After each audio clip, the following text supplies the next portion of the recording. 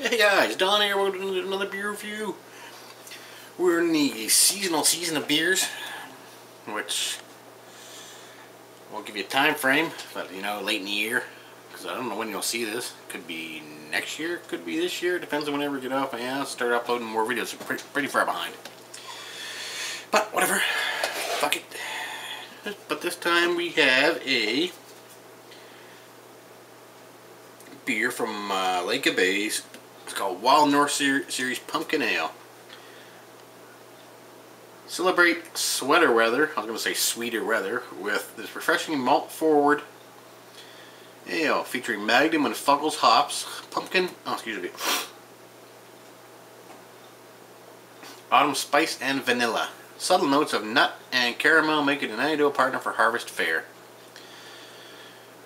Water, malted barley, pumpkin, autumn spice, vanilla, and hops. That doesn't sound too bad, I guess.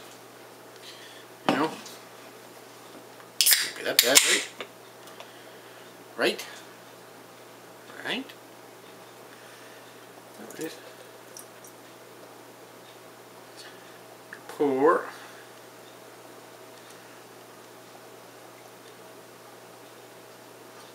Well, it's 473 ml, 6%. Quite a nice looking beer. It's got a nice off-white head. It is like almost an orange color going on there. Yeah. Well, let's go to smell. What do we got?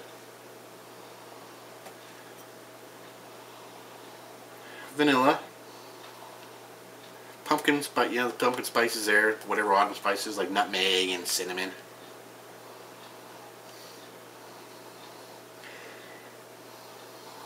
Now cinnamon I'm getting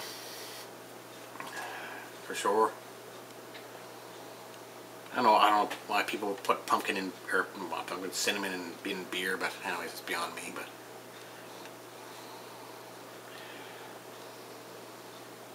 But I'm getting a nice pumpkin pie smell. You know, it's more of the pumpkin spices. You know, it actually smells like a pumpkin pie.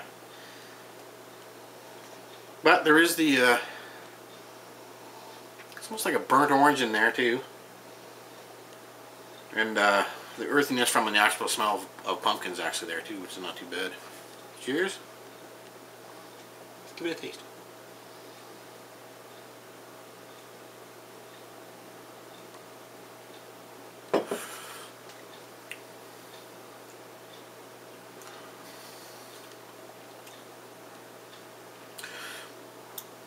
Yeah, it's not too bad.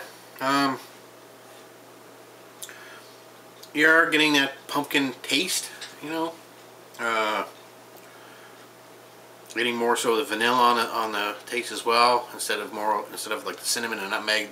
That's there, but more vanilla and pumpkin, like actual pumpkin, like puree, which is probably what they put in instead of fresh pumpkins. But that being said, I don't know that. So, anyways, it's got a big, thick mouthfeel, which is very surprising. Like, it's only 6%, it's got a mouthfeel of like a 9, or like an 8, 9 type of beer.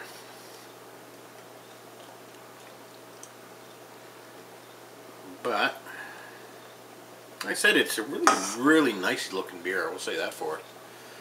Yeah, it's a bit cloudy now there at the end.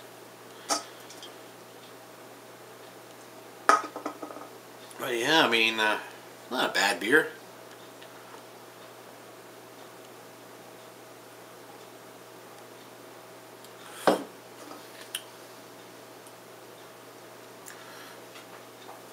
Easygoing, mellow.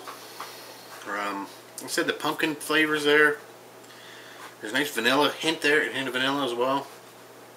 And the like cinnamon and the nutmeg is quite far in the background, which is nice. That's just where I like it. I'm not getting an overpower punch in the face from it. Well, for a beer in general, I'd say, yeah, I get it. Pumpkin ale, yeah, I don't know, average. I mean, it's better than most, I'd say, honestly. Better than most I've had that's just overpower you with pumpkin spice, and that's about it. And no pumpkin. This one, reading, I don't know, I'll say a 3 on it. Anyways, I'd drink it again.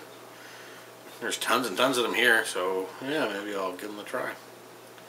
Give a few more a try. Anyways, guys, 3. Cheers. See you in a bit.